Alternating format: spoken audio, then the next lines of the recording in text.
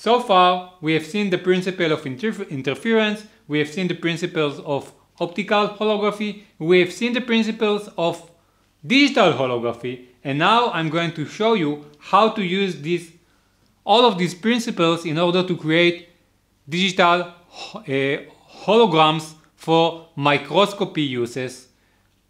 So let us first talk about holographic phase microscopy for biomedical applications. Most living specimens in vitro or living biological cells are nearly transparent to light in the optical wavelengths, which actually means that if we image their intensity, their phase shifts are lost. And therefore we just see the edges of the cells. We cannot see things inside the cells, at least not in a quantitative way. Holography is able to capture the quantitative distribution of the optical phase delays or the optical thickness created by the sample. The main advantages of phase imaging by holography is that we can reshape the complex wavefront if needed, instead of using complex optical setups, which actually means that a single image is needed for reconstruction of the entire 3D scene. This is not completely true. We have X, Y, and optical thickness, but till a certain point we can actually propagate into different Z's inside the 3D scene, and we have high sensitivity quantitative phase measurements, which actually means that we have sub-wavelength axial accuracy. And in contradiction with regular phase imaging such as differential interference contrast microscopy, DIC, or phase contrast microscopy, this method is quantitative, meaning that we can see for each point on the sample the phase information or the optical thickness of the sample.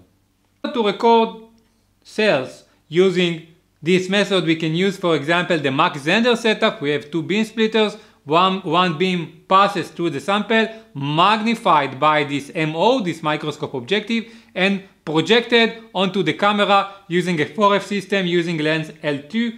Another beam comes directly from the source and goes through this another microscope objective, compensating objective, and interfere with the first beam on the digital camera plane. This is how it might look at the lab. So we have here the interferometric system, the Mach-Zehnder. We can see here two beam splitters, two mirrors. The sample sits right there. And right below the sample you can see the microscope objective. And then we have another microscope objective. And this imaging system projects the image onto the camera. Behind the system we have several lasers that are feeding the system. We need lasers which are coherent enough, or at least have low coherence, for which it is harder to create interference, but there is less noise, less speckle noise. And when I'm using interferometric phase microscopy in order to capture the entire wavefront, I can reshape the wavefront and I can compensate for optical aberration. I can do semi-axial scanning, as we have seen, and I have excellent contrast between the entire cell and its surrounding. And this is very important because usually when I'm imaging transparent cells, I have to inject the sample external contrast agents such as fluorescent dyes. I have to stain the sample, and this contrast agent might be toxic to the sample. And here I don't need to inject anything. I'm just taking the sample and putting that under an interferometric microscope, and I'm using an internal feature of the sample, its phase. Because I can capture the phase, I can capture the optical thickness. So the phase here is 2 pi over lambda. Lambda is the illumination wavelength. This is a constant, multiplied by the optical thickness of the sample and the differences between the cell index of refraction, which is dependent on x, y, but also in z, and the index of refraction of the medium, which is very close to index of refraction of water, 1.33, because cells are usually being put inside of growth medium with an index of refraction which is close to water. This size, the multiplication between the refractive index of the cell minus the refractive index of the medium multiplied by the physical thickness of the sample is called OPD, optical pad delay. This is a profile. It is dependent on X and Y. And the other meaning is the optical thickness of the sample, and it is equal again to the physical thickness of the sample per each point on the sample and the integral refractive index differences. The accuracy of the measurement that can be obtained for the OPD, the optical pad delay, or the optical thickness of the sample is amazing. It is sub-nanometer if I'm taking this OPD and sample it in time. That means that I'm very sensitive to very small optical thickness changes in the sample, and I can, for example, trace how cells change their index of refraction or their physical thickness. As an example, you can see here wide field interferometric frame microscopy, IPM, for live cell imaging.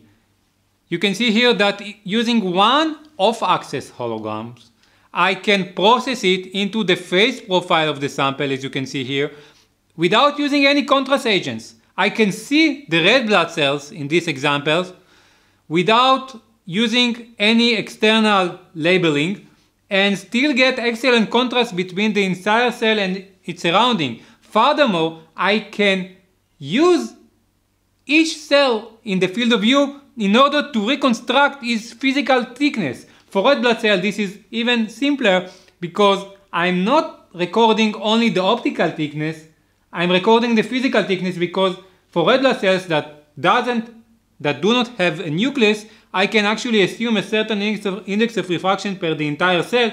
So the phase information which is recorded, the phase profile, is actually proportional to the physical thickness of the cell. So I can actually get a 3D image.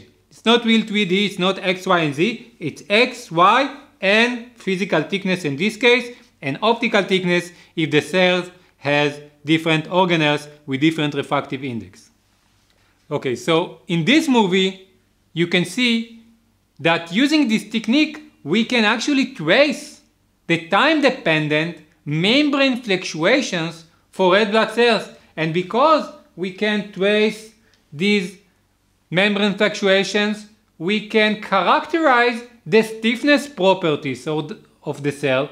And using these stiffness properties changes, we can characterize sick red blood cells. For example, in this paper, I've shown that we can use this technique in order to characterize sickle cell anemia, in which the red blood cells are stiffer or fluctuate less than healthy cells.